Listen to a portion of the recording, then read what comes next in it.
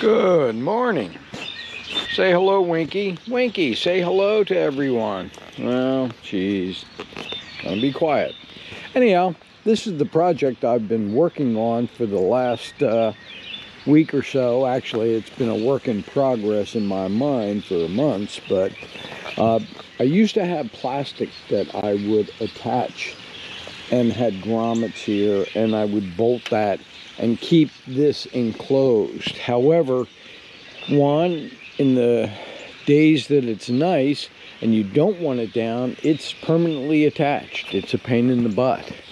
The other thing is I had to put it up and take it down every year. And it does make it nice and warm when there's a fire in there or the fire pit's going and there's just a little bit of wind. But when it's windy, I don't want to be out of here anyhow, and then it wants to rip the plastic. So basically what I did is, and you'll be able to see this, I motorized them so I don't have to do anything other than flip a switch. I know that might be an issue in the winter time, but in the winter time I believe that I could easily just take a heat gun or a hair dryer and warm the plastic before ever attempting to roll it or whatever.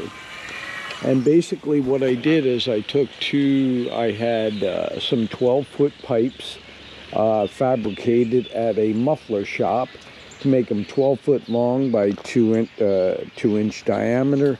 I wound up 3D printing some parts to fit in the end to make a D shaft to fit on those maker motors that are 12 volt, 50 RPM, and I took sheet metal from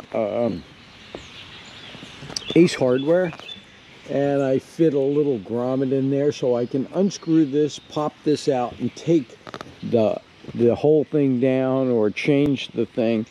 And anyhow, I've used it a couple of times, but it hasn't been really cold. We'll see how it goes, but I like that it's up there all the time and I don't have to mess with it. Anyhow, thanks. Have a great day. Bye.